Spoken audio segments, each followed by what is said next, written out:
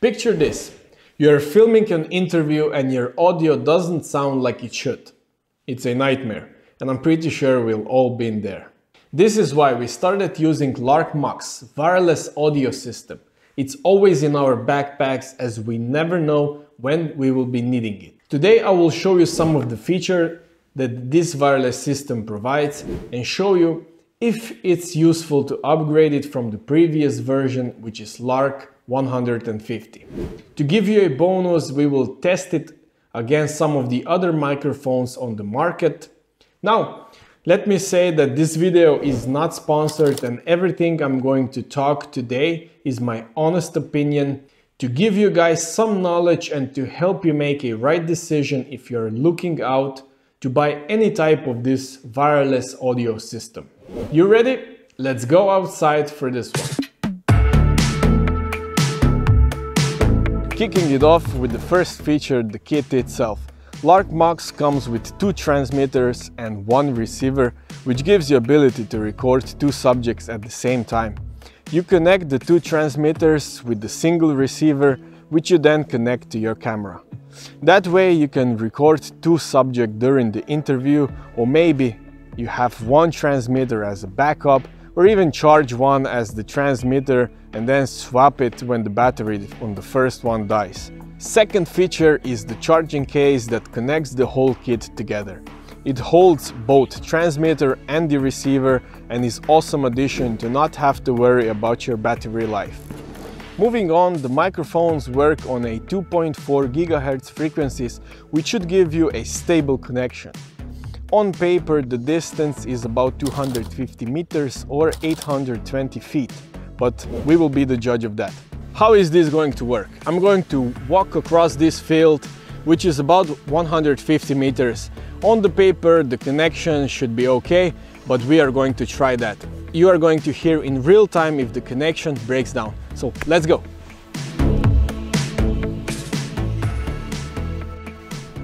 As we reviewed the footage, we realized that as soon as you're not facing the receiver, the signal breaks up. When I reached the 50-meter mark and turned around, the signal was back and it was very clear. Try to see if maybe the connection is already lagging. So we are at the 50 mark and I think that connection should still be working. So let's continue. As I was walking, I wanted to say something, but the signal was breaking up. 100 meters. Still not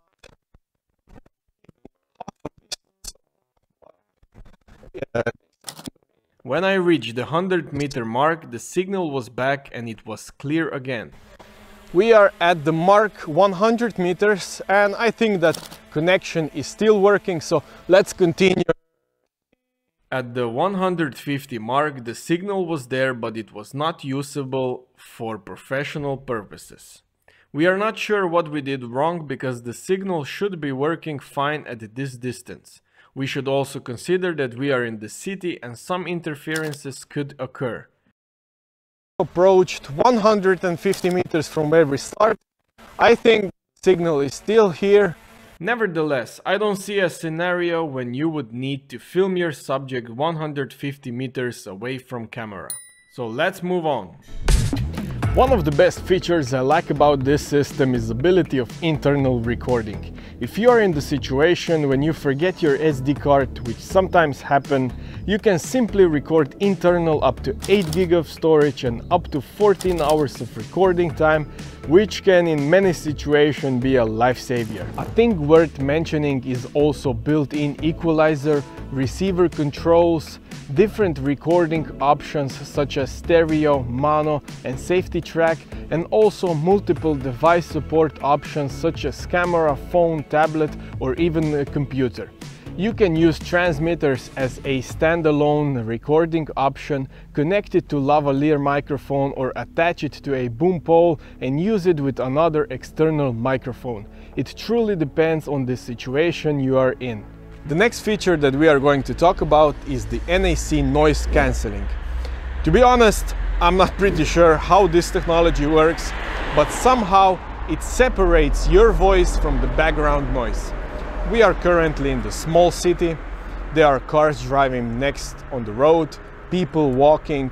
We are going to turn on our noise cancelling with as simple as pressing one button. When the signal turns from the blue to the green one, then you know that the noise cancelling is turned on. And now when the car will drive by, we should have a very crisp and very fresh sound without the background noise. The system itself is very durable. The transmitter have about 7.5 hours of running time, and the receiver, it works around 9 hours. The charging case can charge up the whole system for additional 2 times, while the system needs about 2 hours to be fully charged itself.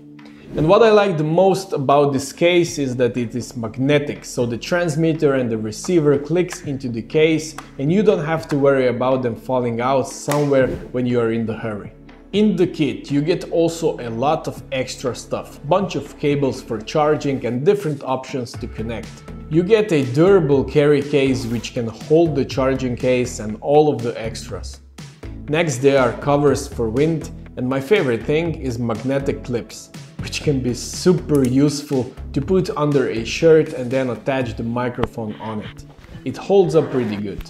Last but not least, let's compare this LARK MAX system with its predecessor LARK 150 if you're looking for the upgrade, and then we were going to compare it with some of the less expensive wireless systems if you are on the budget. On the screen somewhere here or here, you will see from which system the sound is coming from and their prices at the current time of recording. So let's start. This is the sound coming from LARK MAX. This is sound coming from LARK 150. This is sound coming from LARK M1. This is sound coming from Link. This is sound coming from Sound.